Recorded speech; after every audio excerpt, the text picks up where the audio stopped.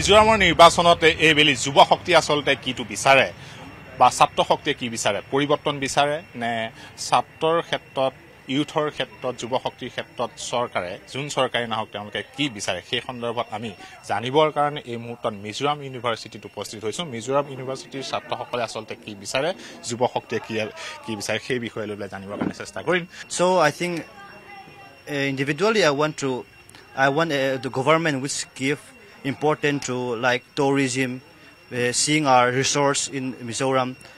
We have a good resource to implement some innovations of tourism. So I would like to give important to tourism who could give us good implementation in our government and in our lifestyle also. And second point I would like to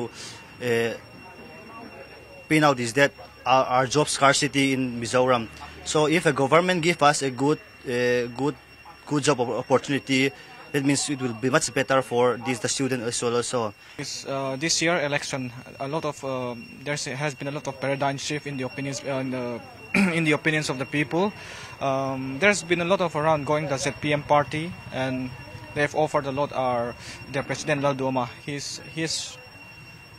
most of his propaganda has always been about betterment of the education.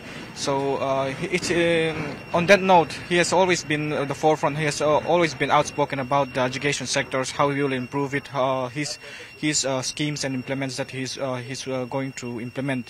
I don't think any government would form a majority in this coming election. I think they will make a coalition government. Hanging government. Yes, coalition between two parties. They will coalesce and they will form government. I think that way.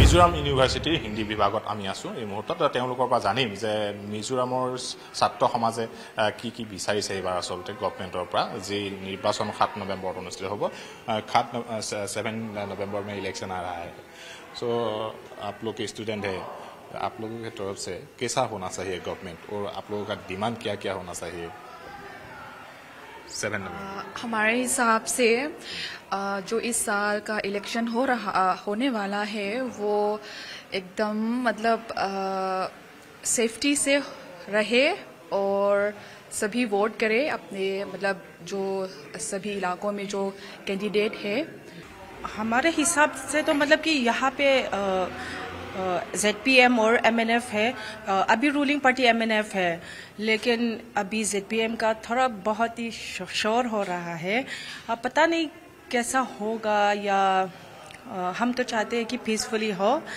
शांति से हो हमारे यहाँ पे सब लोग पास हो जाते हैं लेकिन थोड़ा गवर्नमेंट जॉब मिलना मुश्किल है तो अगर स्टूडेंट के लिए जैसे कि हम PhD स्टूडेंट हैं अगर हम लोग अपना PhD ख़त्म करेंगे तो हम जॉब ढूंढेंगे तो उसमें थोड़ा जॉब मिलना मुश्किल होते हैं यहाँ पे